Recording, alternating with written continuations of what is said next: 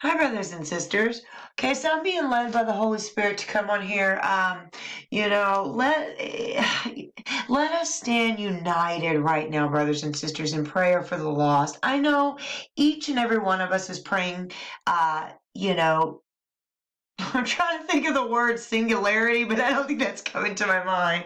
But we're basically we're praying for the lost on our own and by ourselves. Well, right now, let us stand united.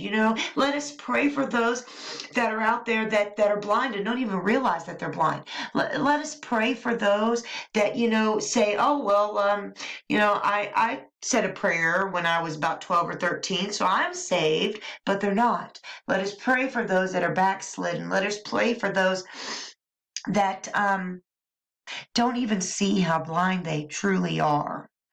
So the Holy Spirit wanted me to come on here and just ask that we stand united in this, brothers and sisters. So right now I'm going to pray for a minute, and I ask that you pray with me, because we know, where two or more are gathered, there he is, and we are stronger when we are united. We are weak when we are divided, but we are strong, brothers and sisters, when we are united in his name. Okay, so Father God, we come to you right now, Lord, and we just ask, we hand up every single lost soul that is in this world right now to you, Father God. You know their hearts, Lord. You know what needs to be done. None of us can do anything about these lost souls unless you guide us, and you are the driving force behind it. We lift up those right now, Father God, that say, I call myself a Christian, but you know that in their hearts, they don't follow you. We lift up those right now, Father God. We lift up those that are in the church right now and that are blinded right now, that are in the church and they think that they are doing the right thing, but they are following man's wisdom, man's truth, and not yours. Father God, we come to you now and we just pray that you take all these people and just that as many people come to you before it's too late, and that we can plant as many seeds that you want us to plant before we are gone, Father God. We want to be obedient to you on all things. We want to live in the fullness of your will. Teach us what you want us to do, Lord God. Have us where you want us to go, what you want us to say, what you want us to do. We open ourselves to you in every way, Lord my God. And we just thank you for this opportunity that we have been given to eyes to see and ears to hear. We are so grateful, Lord, that you have given us a spiritual lens and that we are not blind.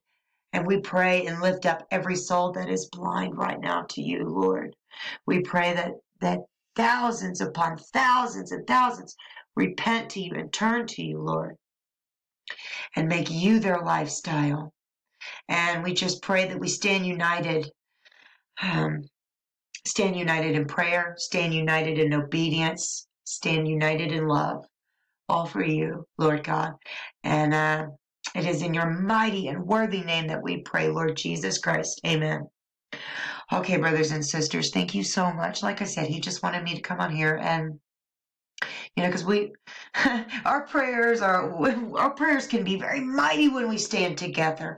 Even when, we pray alone, our prayers are mighty because he hears all of our prayers, because of the desire we have within us to obey him.